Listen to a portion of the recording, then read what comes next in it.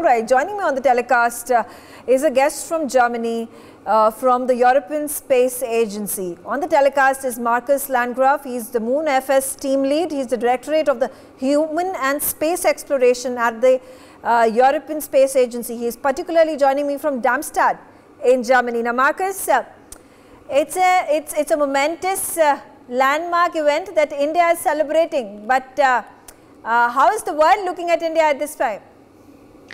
Of course, we're all very proud of India, and let me personally add my heartfelt congratulations to India for successfully landing on the moon, which is not an easy task.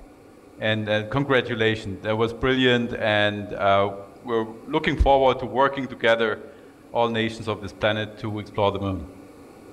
The ESA was working in collaboration with ISRO in monitoring the movement of the lander, of the spacecraft. If you could give me in detail, when was this agreement signed? I think in 2021, and what were the details of this agreement, and what is it that ESA is then going to provide in terms of help to ISRO? Yeah, so this is a mutual agreement. India doesn't need our help. It's just a support function from us. In Europe, we have what's called S-Track. That's a system of ground stations. You can imagine lots of big dish antennas distributed all over the world, very similar to the NASA Deep Space Network.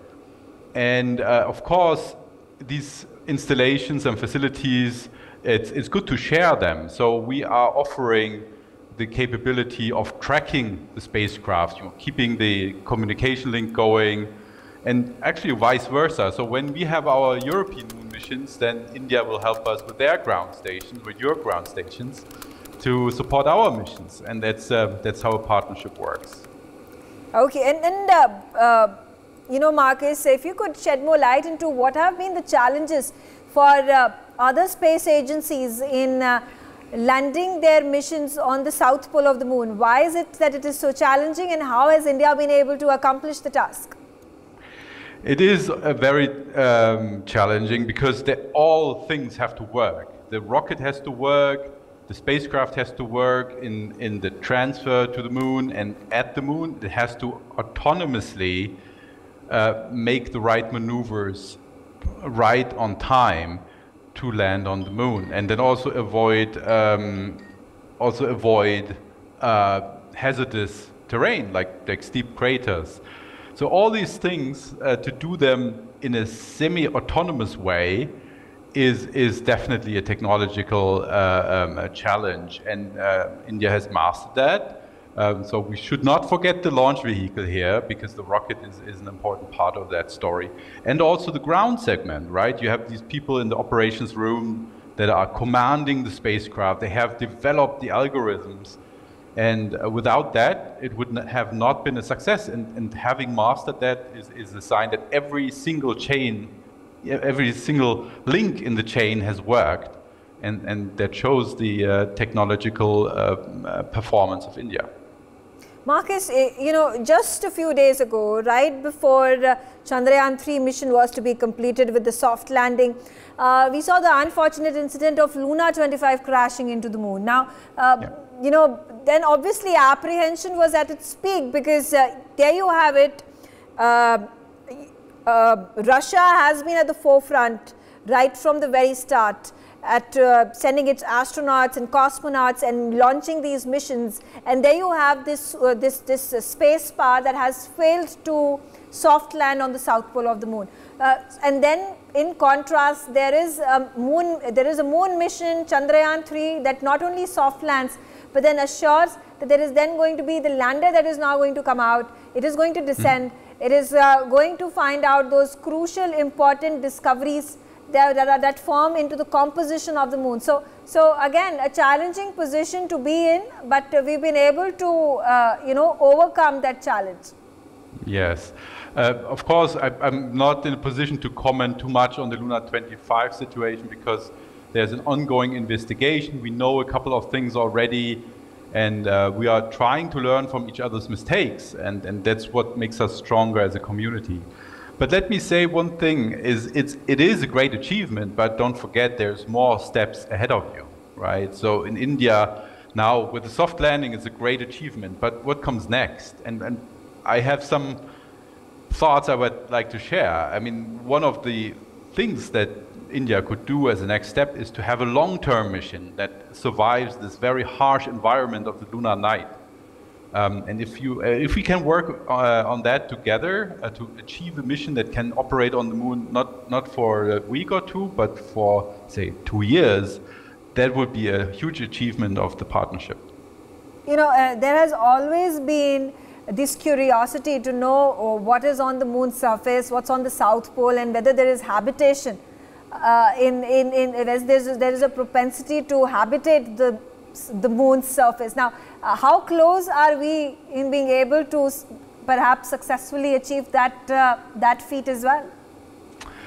That's a good question and a very complicated question. I think without the achievement of today, nothing would be possible, right? So you have mastered that level.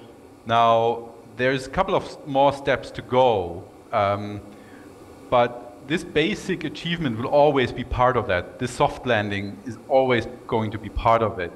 So one of the key achievements all of us, the USA, Russia, China, we all have to achieve that, is to make rocket fuel on the moon based on the resources that are there. And that is something that is ahead of all of us, and we should work together to achieve that, to unlock the riches of the moon for all of mankind. That's going to be interesting. If you are able to actually create rocket fuel, then I think a lot of your problems are going to be resolved, because then that allows you to extend your mission, not just to, like you said, not just to a week or two, but to years together, and that would allow for your exploration to then be speedily covered up. But also then, you know, Markus, in terms of looking ahead, obviously the world is looking at India at what is it that we are going to do next. Now we have our Gaganyaan mission, which is going to be the first space manned mission. The Prime Minister today went out and spoke about our Aditya L1 mission, which is going to explore the sun. How can more of these agreements and contracts be built between, like the ESA or the Artemis agreement that has already been signed between India and America, ISRO and NASA, to then collaborate and come together and cooperate to allow for this missions to then find more about the secrets, the hidden secrets can be revealed, because thus far I don't think we have come really close to finding what lies on the moon, because if we have just landed on the South Pole, it perhaps might take us, I don't know how many more decades to know more about the composition of the moon, and thereby the composition of the Earth and the solar system in total. Mm-hmm.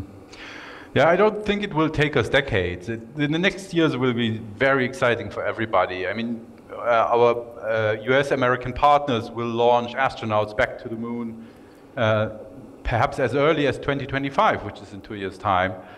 And we will be on this journey together. There is very much international coordination. We have, for example, the International Space Exploration Coordination Group.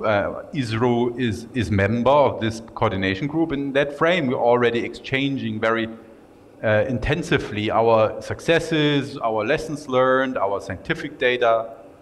And the more we share, the stronger we are as one species, because then we can make use of the data that we have obtained to a maximum amount. And then I think progress can be made very quickly if we work together. For more such videos, subscribe to the NewsX YouTube channel, hit the bell icon.